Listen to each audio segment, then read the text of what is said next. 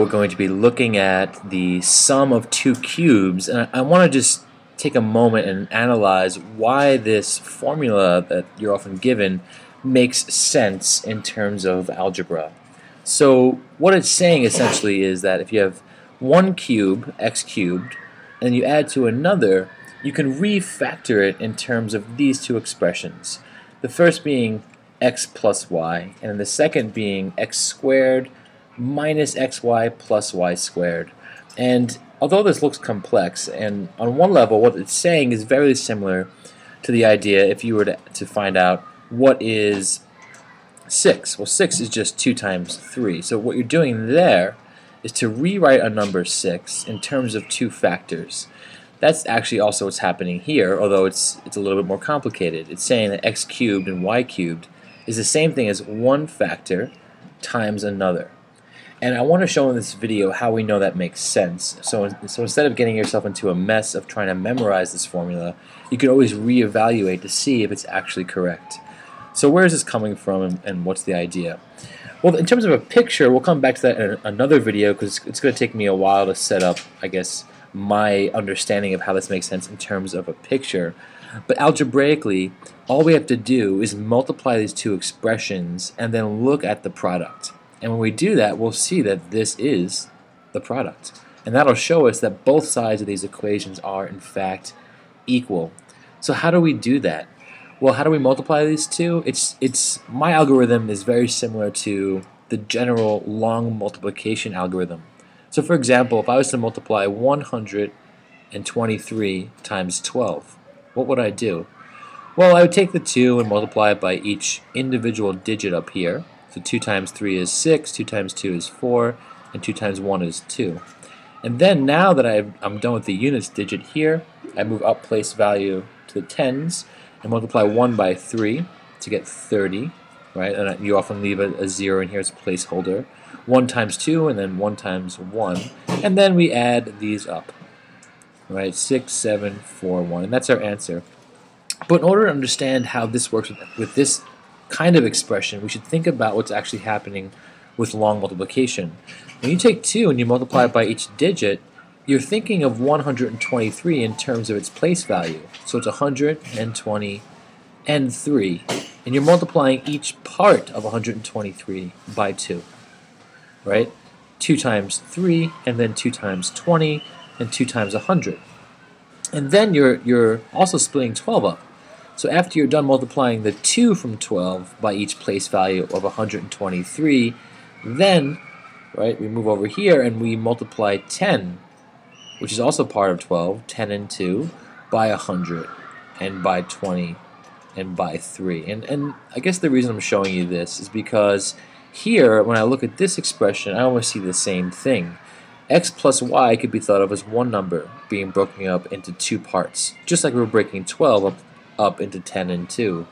And 123 could also be thought of as a number being broken up into these 1, 2, 3 parts. So really all we have to do now is multiply each part by each other, just as we do with 123 by 12. So let me just clear this out, right?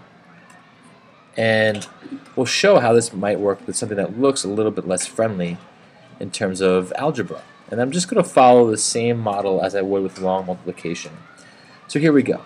First we set it up. X squared minus xy plus y squared times x plus y.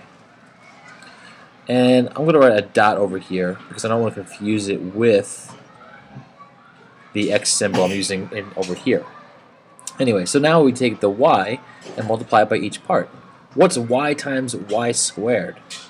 Well, that's y cubed, right? Because here, what we're really saying is y times y times y. That's y squared, y times y. Multiply them out, you get y cubed. Okay, so y times y squared is y cubed.